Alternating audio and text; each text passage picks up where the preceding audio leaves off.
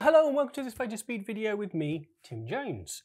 Now today I'm going to be doing a video that I have wanted to do for quite a long time, and that is to finally put to rest the argument that different programs print differently and the colours are rendered in a different way when you print, say, from Photoshop to Lightroom, and if you print from Capture One to PhotoLab, say, or you use a RIP software like Mirage, like we sell here at Fotospeed. So what I've done is I've printed off all these prints you can see on the table here, and they are of one picture. The picture is actually from Julian Baird, and one of his pictures here. I've printed them all on A3+, so you can see. And also I've used the Fotospeed Platinum Gloss Art Fiber for all of them as well. Now I've also used a custom profile as well, the same profile in each program with no color management being applied by the printer, so it's nice and fair. Also I used relative colorimetric as the rendering intent on all of these, so keeping things as neutral as possible. And the printer I used was the Epson P700. So before we dive into how these prints look, a little bit of housekeeping. So don't forget to subscribe to the Fotospeed YouTube channel, and also don't forget to sign up to the Fotospeed newsletter on photospeed.com. I'll put a little link below so you can go there and do that straight after this video. And also don't forget to download the Fotospeed Art of Printing, which is the free ebook from us here at Fotospeed, explaining everything from turning your printer on right through color management to framing, mounting, bookmaking, and absolutely everything in between. And don't forget that is free. So go on photospeed.com. Again, I'll put a link in the bottom here so you can go on there and download it for free. Okay, that's the housekeeping out of the way. And here are the prints on the table. So I've explained kind of how I printed them and kept it as uniform as I possibly could with a custom profile on the same printer, the P700. Also the same picture by Julian Baird on each one. Now, there was a little bit of a strange thing happening with one of the little pieces of software, but I will explain that, which is these pictures over to the side here of me. And there are some very slight differences. When I was first laying these out on the table, some of them are quite contrasty and some of them are a little bit flatter. This is the print from Photoshop. Now, it looks great.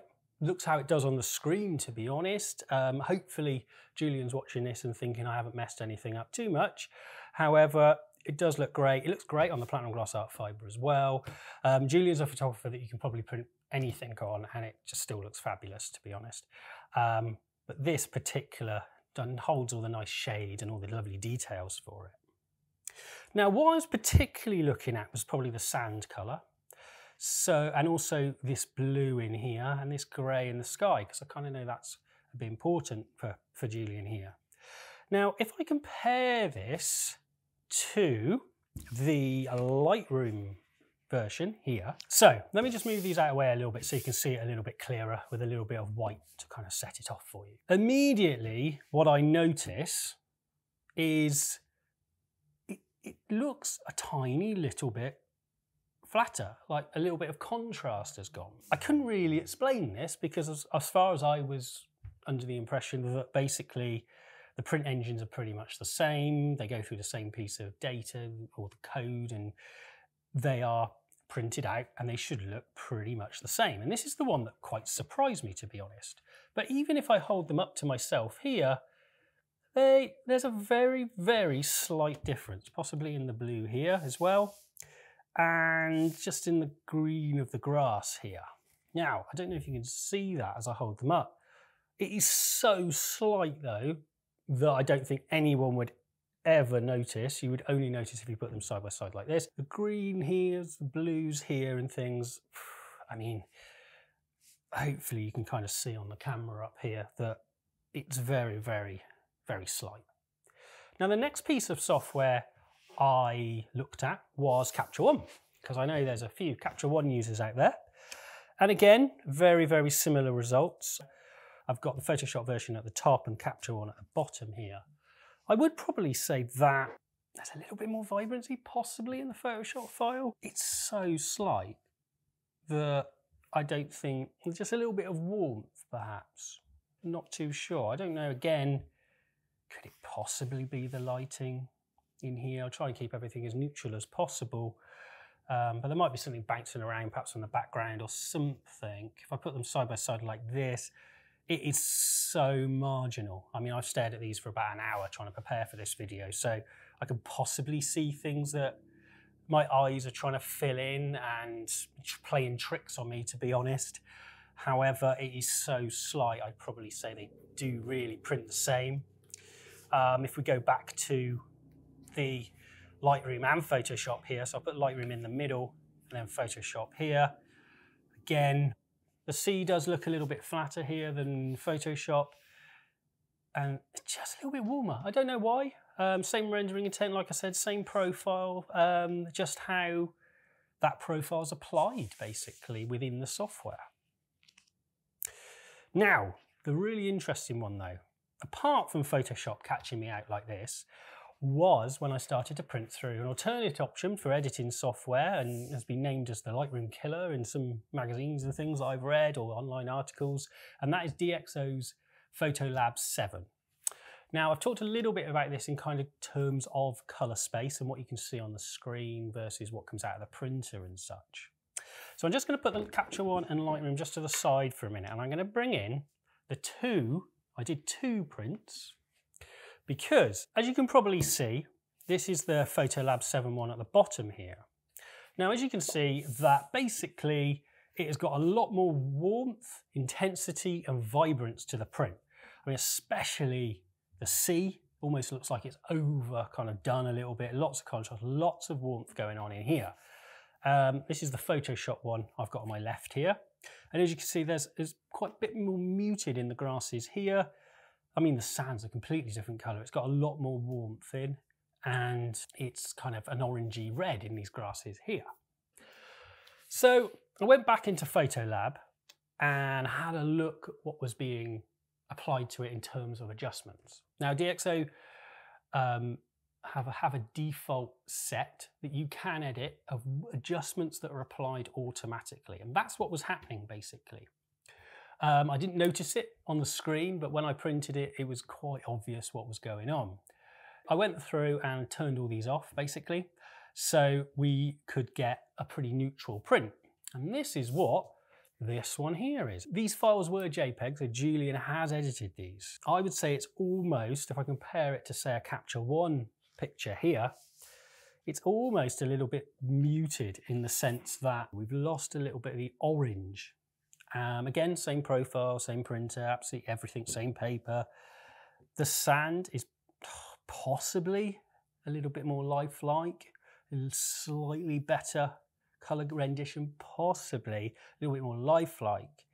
Now, I thought on my screen, and Julian, please correct me, that the PhotoLab 7 print, although it's a little bit more muted, we've got a little bit more muted kind of C in here as well, was a little bit of a closer match to the screen. Now, the real test is the next print I did, which is basically a RIP software called Mirage. Now, I've done a whole video on Mirage. I'll put a link up somewhere up here for you so you can have a look. Now, it's just a print program. You do your layouts, you assign profiles, you set up paper types, you do all that kind of thing. There's no editing facility, or very crude one at that. I don't recommend using it. Now, all you do is click print and it comes out of the printer.